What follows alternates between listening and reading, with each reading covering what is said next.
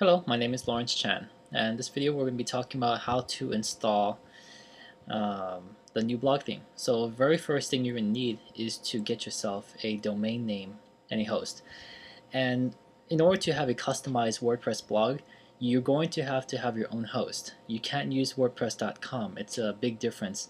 WordPress.org is your own customizable WordPress codes. That way you can install it onto your own server and then customize your own theme from there. So the very first step is to go into Tofurious.com. Under blog themes, there should be a link for install and edit WordPress. Go and select that one. Now I've already put a link right here, and I've even written if you do not have a host or domain, please use bluehost.com. And I've used a number of hosts before, GoDaddy including that one. But Bluehost is the quickest way to establish databases and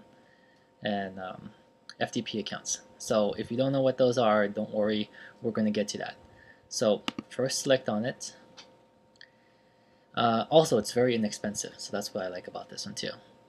Now I already have a domain name, so I'm just going to have you sign up first. And if you don't have one, this is a very good place. But if you do have one and you have your own host, just hang tight. We're going to discuss that in 1 second.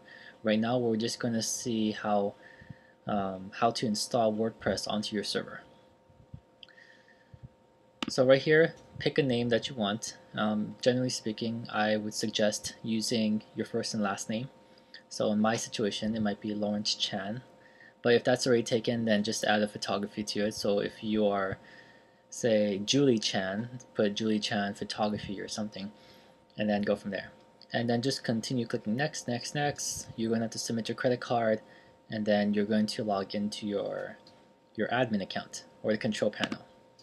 But since I have one, and I have a Play account that I don't really use, so we're just going to use that. It's not a real website per se, because I'm going to take it down right afterwards, but let's try login.